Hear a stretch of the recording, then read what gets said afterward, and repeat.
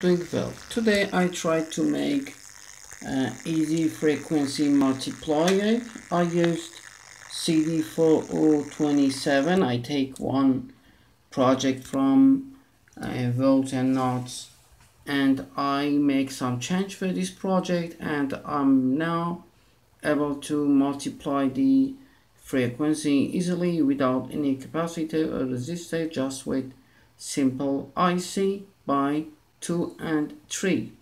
Here is the schematic that I draw urgently on this paper. It's not in good right hand, but if you focus on this easily, you can find out what's going on. So you can see the pin number 1 is frequency out, the pin number 3 is frequency in. I'm testing this IC with Arduino and 50 kilohertz by this, and I have output with this IC. I will show you exactly with my meter. So I'm connecting the power to the project.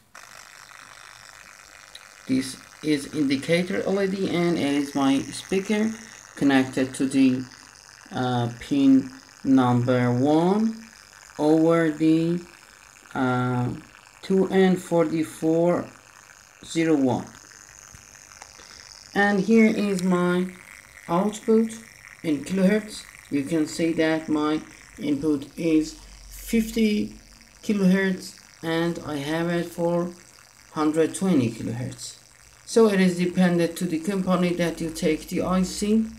And one more time, we are checking the schematic. You can see it is very easy. By simple change, you can convert the multiply by 2 and 3. The 12 volt DC is good enough for this project. Also, you can use the speaker when you want to connect any oscillator to this project, or want to use as frequency multiplier output, as any LED or a multimeter or something you want to connect. This is my output and my input is 50 kilohertz coming from Arduino, and it is connected over green wire to the pin number 3, and the output coming from pin number 1. Thanks for watching and goodbye.